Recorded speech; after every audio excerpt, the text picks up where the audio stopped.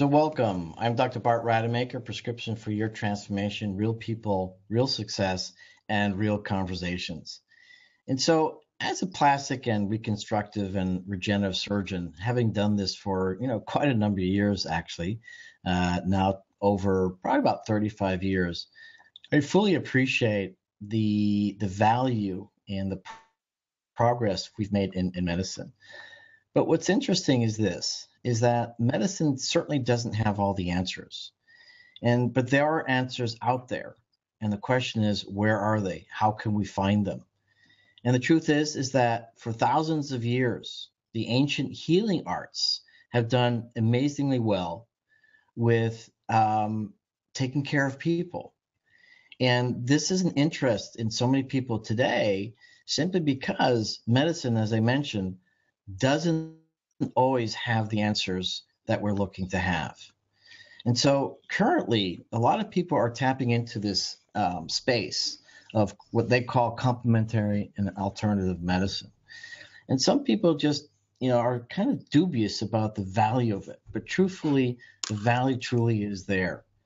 And today is an example of that. And I'm very delighted to be introducing Tsao Lin Moy, who has really experienced so many successes in the world of ancient healing arts, but not only because of her dedication and commitment to that area, but also her desire into tapping into other areas of life and allowing her to have a broad perspective of what she can do as a healer.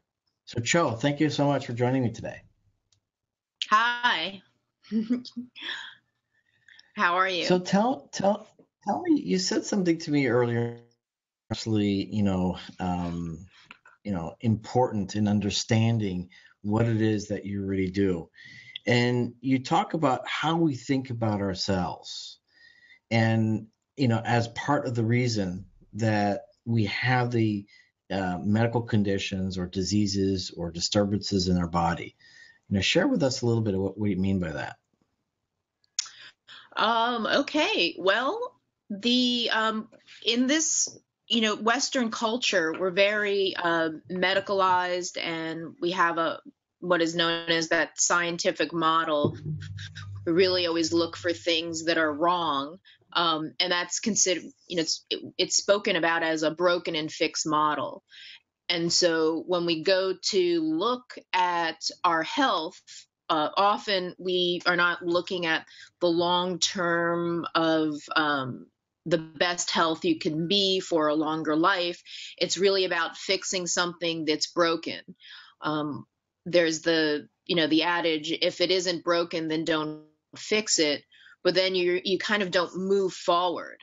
And looking at just eliminating, let's say, a pain, it's really kind of puts you back into a place where you were before, as opposed to, okay, where you were before really wasn't in the best state.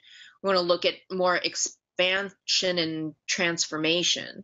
So that's the idea around health is really like very limited. And I don't want to make a generalization about it, but culturally we have this attitude of putting things into boxes, and it's either exercise or it's your food, or everything is separated, but that creates this disconnectedness from ourselves. So really is that you look at the whole person. You totally look at all the different aspects that are contributing to their particular condition right now. And I think that's so important. But how do you do that? That's a really good question. Well, when I work with somebody, I'm looking at their entire health history. I also ask a lot about, their work, their family, relationships. And, as I'm going through, their history and talking with them, that, observing how their response. sometimes, when someone says that's fine, like, no, everything's normal. And I'm kind of, well, what is normal? Like, let's, tease that out. Oftentimes people really tolerate dysfunction, or they tolerate pain, which is not, let's say, normal. It's just a way of tolerating, and they can have a much greater expression of life, health and life. We've got this body that we're living in. If we want to achieve and do all of these, goals that we have, and in particular, what's your purpose, that you need to be healthy and also like connected. And oftentimes, because we have this attitude of compartmentalizing all different aspects of our life, that we disconnect ourselves from really a fuller life. That's very interesting that you say that we just, become so disconnected from parts within us. And do you think it is because, we are so overwhelmed with technology, with information, that almost as a defense, we have to compartmentalize these things so that we just can handle them, and because otherwise it'll be just too much? I think that is the way we operate, but the fact that we think about it that way has more to do with, this kind of, I want to say, scientific approach, but really like putting things into categories. So we have this ability to use our intellect and actually kind of analyze ourselves and look at things, let's say, very logically. And when we do that, we objectify ourselves, like we're almost I use the word disassociating, but we really are disconnecting. So if we can talk about our arm or a particular part of our body, like our system, that it's really, we're pulling out a piece. But the thing is that we don't exist in a vacuum. We exist as a whole. We just have this ability to separate ourselves. And, when I look at being like a holistic approach, it's not just, okay, like my whole body and being. It's really, are we connected to the whole, like all of it, including, the earth, nature, our community, because we are, whether we believe it or not, or think about it that way, like we are breathing the same air as other people. We're made of the same molecules as the table, and it's really this miracle. The thing is we have the ability to kind of separate ourselves and think of ourselves as separate. Kind of like when people are in their car and they're driving along and they kind of feel like, oh, I'm in this bubble. But the thing is you're driving with everybody else. Right. Did I answer your question? Absolutely. Beautifully said, by the way. And so when you work with your clients, what's typically your approach? I mean, obviously you have your intake where you talk to the world is basically, and where the focus is and everything else. And at some point, just through, observation and and helping them understand things, then you start educating them, right? You're kind of fading out. So after you've talked to your clients, then typically you have a conversation and you start educating them. So what is it that you tell them? Well, I mean, I'm also doing, the hands-on work, like doing acupuncture, massage. They're in an environment which is, not the same. So they're already kind of having a different experience. I look at, when they're actually seeking something other than the norm, I already have an understanding that they are awake, they're open to something different. And so how I work with them is to really that they get to experience themselves differently. And that's enough of a catalyst to actually be able to calm their system down, and really, even if it's just for a few moments when they're on my table, to have this experience of incredible relaxation, and have their mind quiet and shift so that they can actually witness themselves having an experience that maybe they haven't had since they were a little baby, even that just total sense of well-being. And for many people, it's such a huge, it's like a rush, because it creates this distinction between how they are most of the time, kind of running around, and really what does it feel like to have that experience. And so and it's in their body, like it's a whole body experience, including their mind, of course. And I look at them as it's all the same, because we have to experience everything in our body, our emotions. We talk about them separately, but the emotions aren't out over here, they're actually in here. And all the cells in our body are being bathed by that, including emotions and the vibrations of them. And so we experience life as a whole. We ignore a lot of it, right, but that's our experience. And so to help someone come back into that, or just to feel and witness that, that's what initially what my goal is for someone to have that experience. You said something before our show, which I thought was, quite interesting and insightful, is that, how many people just are hyper functioning, or functioning at a very high level, but in a very dysfunctional environment. And I think sometimes we actually forget that part. I think we forget, the impact of the environment around us. And within that dysfunctional environment, not be stressed. And so stress in of itself, causes all sorts of problems. And what I like about what you just shared, it's almost like if you can change your internal state in spite of the external environment, you create a space within yourself to also heal the body.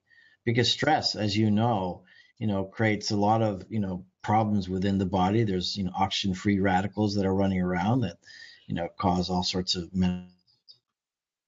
and stuff like that, mutations of DNA. And so stress definitely is not a good thing. And so when you can change that, obviously with partly your presence, if you will, talking to your patients, which, I'm sensing right now, because you have this understanding. I mean, you've worked in the healing arts and Eastern or Oriental philosophy and medicine, but you've also looked into shamanism and looked at different dimensions. I think for all of us, and this was my experience, growing up in the medical industry, if you will, trained for 17 years and trained in Holland, where a lot of these alternative modalities were very much mainstream. So they weren't alternative. They were just part of, what made sense. And I think one thing that's so important for all of us is that it doesn't matter what we do as long as it works, as long as we get the results. And so many more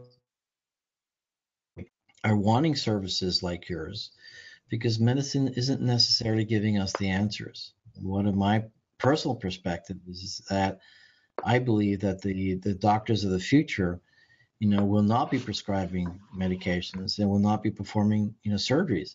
They'll be coming to people like yourself who do energy work, who do manipulations with, say, or interventions, say, with massage, which is tremendous on so many. And one thing I don't think people really appreciate is that, A lot of our traumas, a lot of our psychic traumas are held in our tissues, and massaging releases those.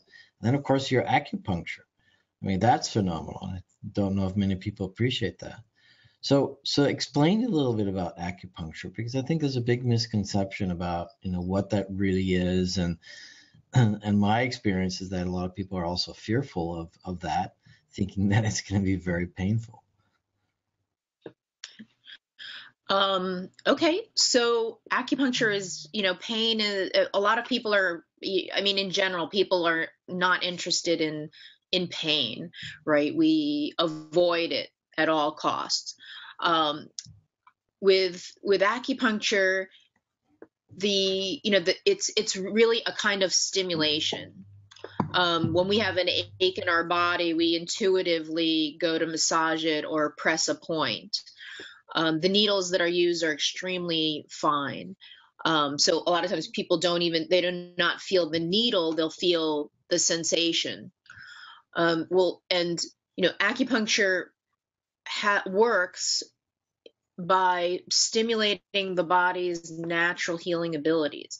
That's the general, like the overarching, let's say the benefit. The patterns, so I mean, I can give a short version or I can give the 4-year lecture. No, the short version is good. I'll do the short version. Okay. So the meridians, which are these, we look at are these lines or pathways in the body. We could call them biomaps of the body. The idea is when even, can be a very Western explanation of it, but it comes from ancient texts about how the first meridians have started. So when we look at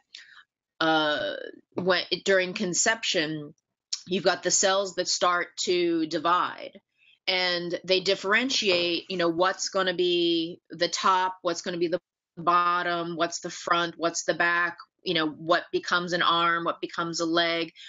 In fact, these are those, stem cells that somehow have this information that then creates this human being out of all this material, which I find fascinating.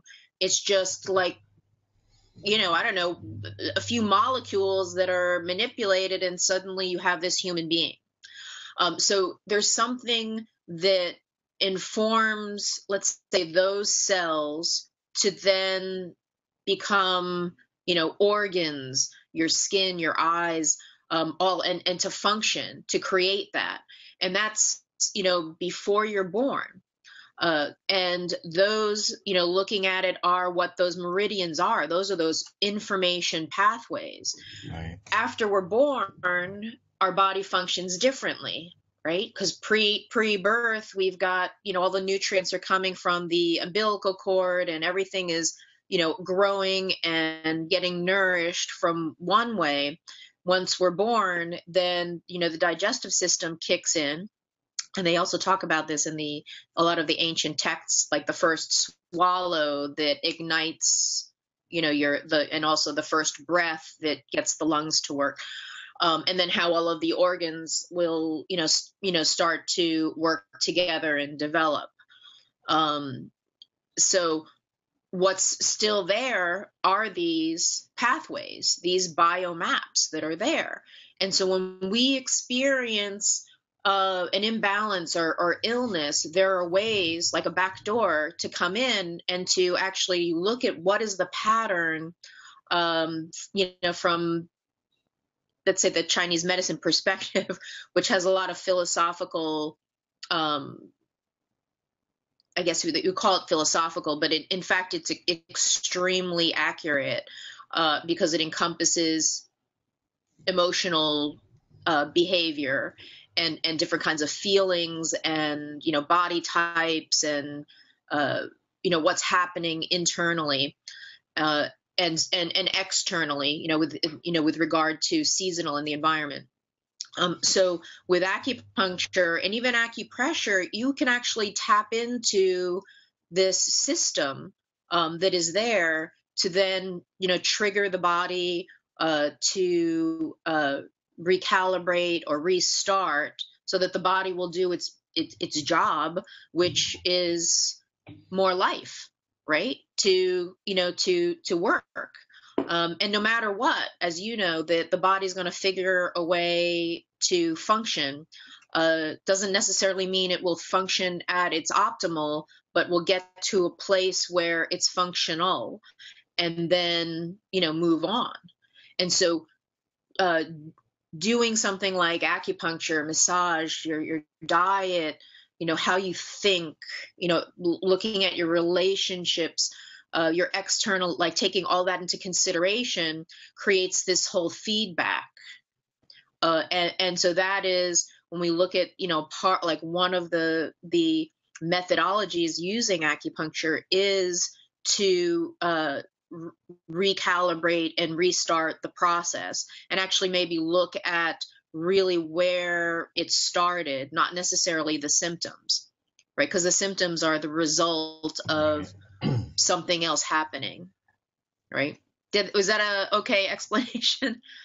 So I'm gonna analogy, if you will, just for the heck of it, and Sure. I might have a lot of people criticize me for this analogy because it might be completely off base and simplifying things, but it's almost like this, and everything's energy.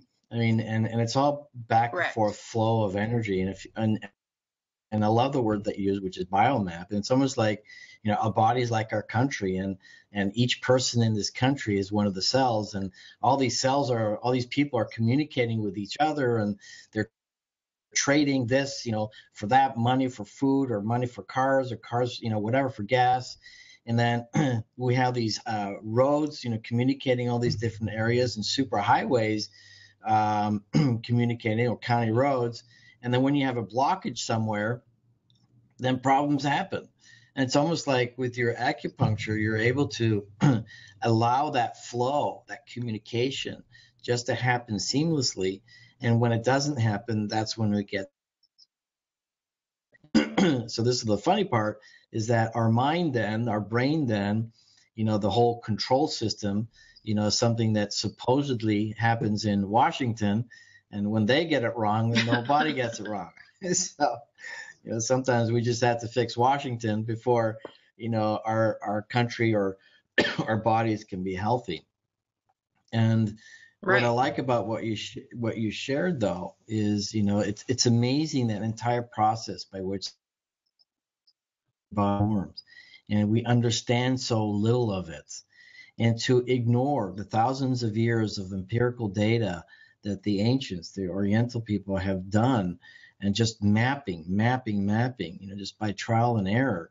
I mean, wow, that's pretty amazing. And it's something that we, as Westerners, we've discounted for so many years. But the truth is that Oriental medicine and the work that you do has been proven so well, and being so it's not effective. It's simply because there's other things happening as well. It's almost like, if you're in a kitchen and you want to, bake a cake, and you don't have eggs and you don't have sugar, then it's not going to work, right? Doesn't mean that all the products that you have aren't good enough. And the key here is, with a master like yourself, is that you get to discover holistically what's wrong with people. And so, I have a lot of respect for what it is that you do, because on the one hand, a lot of what you do, I'm sure, is based on faith. And on the other hand, there's a lot of criticisms about what you do. But I know that you do get to help people, and that must be very satisfying. Yeah, it's extremely, satisfying, because it's really helping people to, really channel their own power. It's their power. And that is, and it's part of their journey of understanding themselves. So that is a really big deal. So if I can help somebody along just a little bit to make a little bit of a change, that has an incredible impact. And what I wanted to say about, one of the things is that, and I will be talking about it in New Zealand, is that, when there's this idea, like there's not a lot of research about, Chinese medicine and acupuncture, that again, what it is looking at it out, from the lens of a particular model, that you can't really take what the East Asian medicine is and try to squish it into this kind of scientific model where you Right. want to look at like one point, what does that do? Oh, it doesn't work. It's really so, tailored to the individual, that to try to like take a way in which, the model works with, the double blind placebo with medication. And in fact, I don't really think it works that well. And to try to apply that process to everything is very limiting. And that is kind of going back to, what I was talking about earlier, is like how we think about it. And many times we might be doing I say you do the right things for the wrong reasons, right? So people are exercising and doing all of these other things, but that if they think of it in a way that it's so separate from themselves and not Right. connecting it, that is where, they can run into trouble and try to figure out, well, what is the problem? Well, first of all, you have to look at everything together and not just like look at the little pieces only, like separating them. You know, what's that? At one point, science thought, or the world thought, that the world was flat. And my belief Right. is simply this: is that science has not caught up with the brilliance and magnificence of the technology of the body. And people who have just simply observed over thousands of years how the body is functioning, not trying to explain it, but realizing the things that you could do, the intervention points to support the body so that it can heal. So science tries to explain everything. The truth is that we don't have enough knowledge to really explain all these things. And so then to suggest, Right. look, we need to have scientific fact to prove that this works. Well, in my opinion, the proof is in the result. If it works, great. And if it doesn't, it just means, just like with Thomas Edison, inventing the light bulb. This is one thing that's not going to help. Okay. So it's just a matter of someone like yourself who is able to tap into all the different mediums and all the different resources, and quite, honestly, perhaps just by intuition, or just an energetic exchange, knows, what to do. And again, perhaps can't even explain it, because I'm sure that's not exactly what your objective is. Your objective is not to explain everything. Your objective is to help people heal. And I like what you said. I mean, we have this unlimited. We've been brainwashed, not by any malicious intent, but we've been brainwashed that we don't have that power, that we can't heal ourselves. And you and I know that there's so many people out there that, were given a death sentence, if you will, of several months because of some sort of medical condition that they have, only to prove those prognosticators completely wrong, and being able to live, 22 years later. How do you explain that? And so that's, again, the kind of work that you get to do. And I'm very excited that it's becoming much more mainstream, much more acceptable, because as wonderful as medicine is, it certainly doesn't have all the solutions, and it certainly has many downsides as well. And oftentimes, that's a big challenge. I know that as a physician.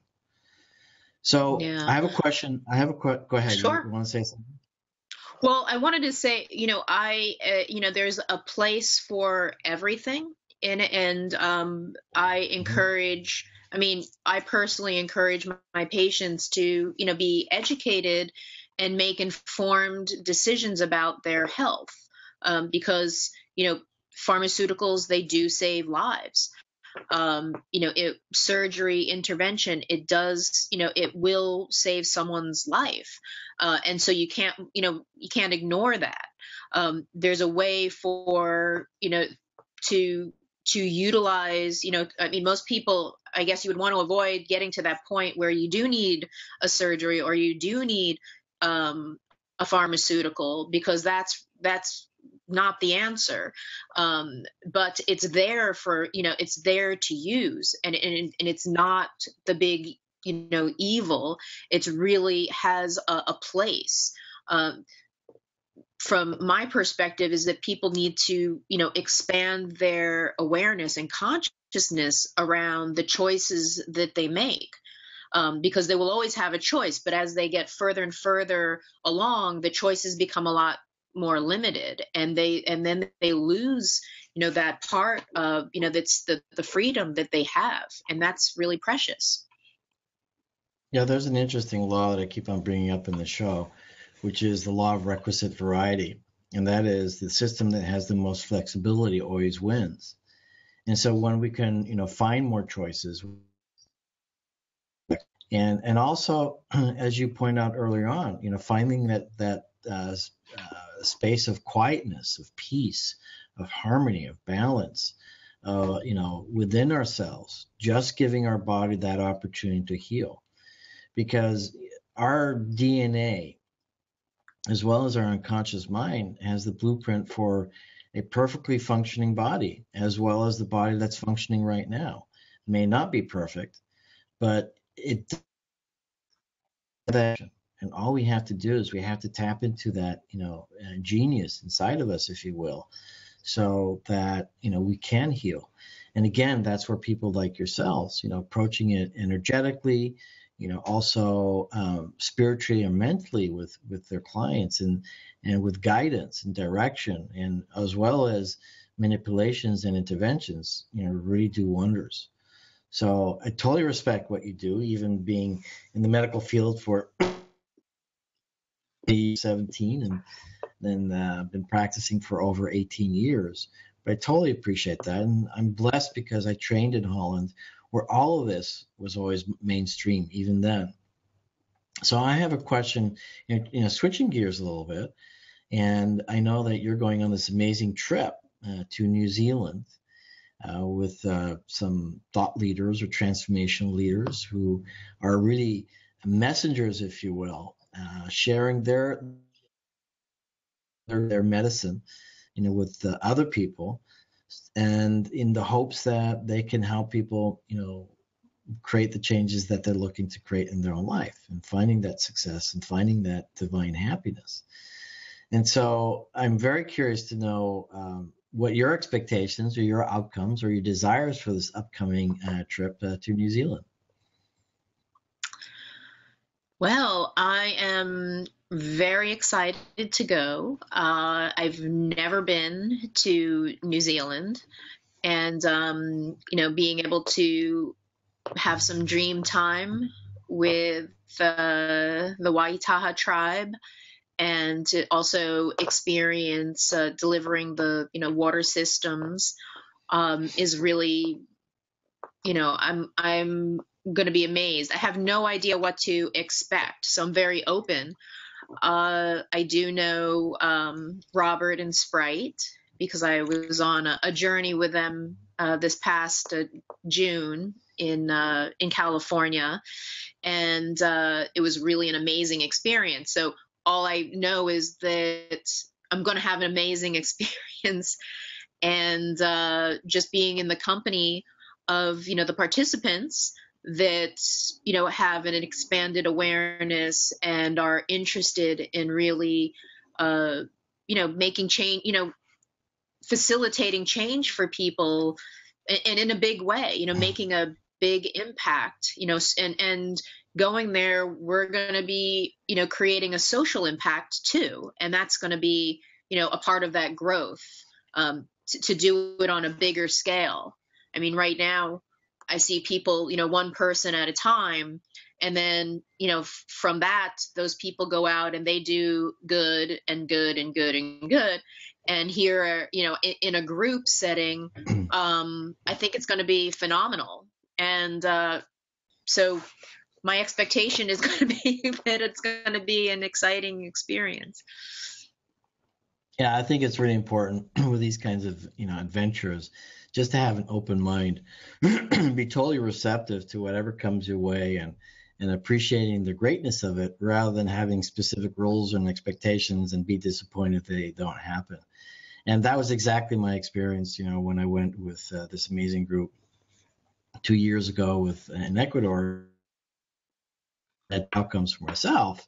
One was to tap into that collective wisdom, to tap into that community, and learn their brilliance and see how I could support them and create what I call a generative space. And then also to see how I get to show up. But totally excited by the unknown, by the unpredictability, and the possibility of injury too. I mean, that's just life.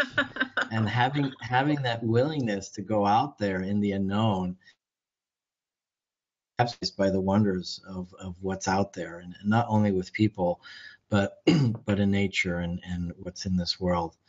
And so that's really the reason for this platform as well. The prescription for your transformation is tapping into that collective wisdom of people like yourself and other people, finding out what your genius is and sharing it with other people, creating this generative space so that people can connect with you, resonate with you, see your authenticity, and realize, you know what, I like Cho.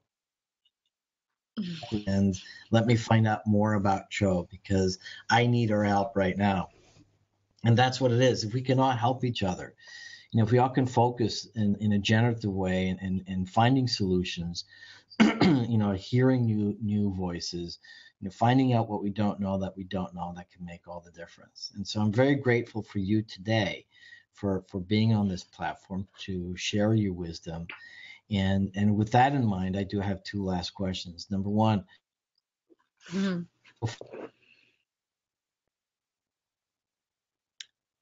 So what's the question? How do people find you? So how do people find you? Oh, how do people find me? Okay, they find me mostly by referral, by previous, people who have worked with me or continue to work with me. They'll search me out online. Well, my question, my Sure. question more specifically, if somebody wants to contact you, Okay. do you have a website Okay. or Facebook? Yes, I do. I have a website. Yeah, a website is probably easier. I mean, Facebook is fine too, but probably a website. My website is www.integrativehealingarts.com. Nice. And then also through Facebook. Wonderful. So with that in mind, my last is, do you have any parting words, any wise words for anybody listening in? Yeah, I think that, where they are, in terms of if they're listening in, then they have already started to, their interest is the beginning and the first step to the next step of a little more awareness and curiosity. And so wherever they are right now is, perfectly where they're supposed to be. And if they want to, learn more, that, this is a great start for them to, start their search. I know you have a lot of other interviews on your Facebook page, and just really, to begin to look around and be curious, and also to just look at, tolerating a particular level of health is really not good enough. Like there's a part where they need to put themselves first, like recognize that, right. and that they've got this power. Excellent. So health and power, they're yours to choose, and they're yours to own, and they're also yours to tap into its unlimited potential. So, Cho, thank you so much. Thank you. And I'm Dr. Bart Rademaker, prescription for your transformation, real people, real conversations, real success. Really excited to be talking to Tsao Lin Moy, a Oriental artist or the Oriental healing arts, if you will, or integrated healing arts. And I look forward to connecting with you in New Zealand. And by the way, we'll have a live interview once again in New Zealand about your experiences there as well as. So Okay. thank you so much. Thank you.